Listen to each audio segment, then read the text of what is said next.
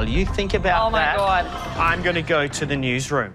Up next for you, live to a fresh protest on Flinders Street as the Chief Commissioner vents his frustration. A family's urgent warning on lithium batteries after fire destroyed their home. Bondi Junction's solemn reopening to the public. The priest stabbed in a Sydney church says he forgives his attacker. Nathan Buckley auctions memorabilia as part of his divorce settlement. Melbourne's new blockbuster that's out of this world. And all of this week's AFL teams live. Your News, 9 News is coming up next.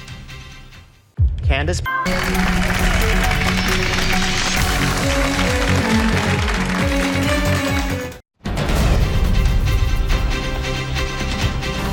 Tonight, fed up, Victoria's top cop blasts serial protesters as activists once again disrupt city streets. A teenage girl arrested after another shopping centre brawl. We're live to Melton.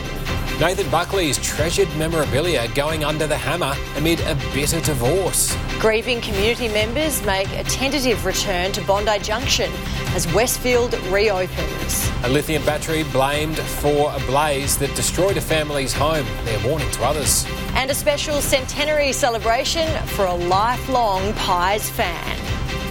This is Melbourne's 9 News with Alicia Loxley and Tom Steinfort. Good evening. Victoria's top cop says community safety is at risk, revealing thousands of officers. Harris, Edward Godfrey, 9 News. And now with a look ahead to tonight's sport, Tony Jones is at Marvel Stadium.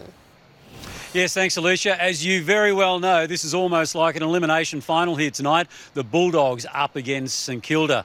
Also coming up a little later on in sport, Chris Scott on the good guy clause. Sunshine will make it bearable, Alicia and Tom. All right, very good, Lavinia. Thank you.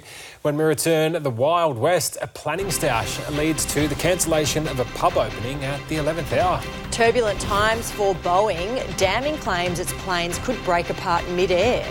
And a volcanic eruption prompts a tsunami alert in Indonesia.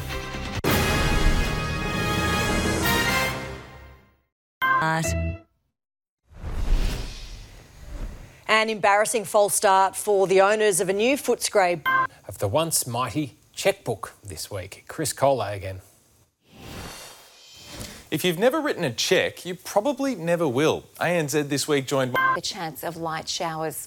Tomorrow, an early shower or two across Melbourne, then a partly cloudy day with light breezes, and for the city, a top of 18 degrees. So some sunny days in there to look forward to. Very good news, Lavinia. Thank you for that. And that is 9 News this Thursday. Layla is next with a current affair. We hope you have a fantastic evening. For now, though, it's good night.